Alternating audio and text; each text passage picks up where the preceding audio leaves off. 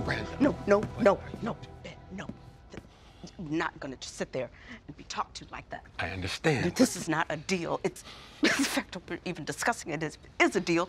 It's absurd. I know, but we need to calm down. Just listen to me, Miranda. What? Your son put it in writing, and you are in no position to care for this child on your own. Okay, and you both know it. Okay, Miranda, let's just take things I know about your health condition, Bill. What?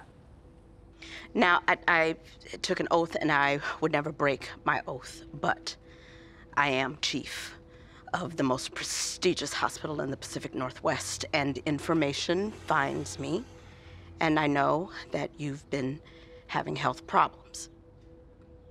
And if the courts had the information that I do, none of this would even be a conversation.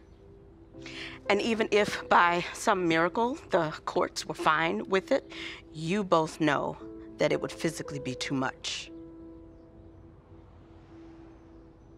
Which is why you came here today, to act like you were doing us a favor, saying she can be with us full time, all while trying to carve out some equation where you have her for all the magic and we're functioning as glorified nannies.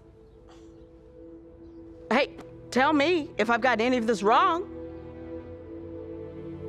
You have.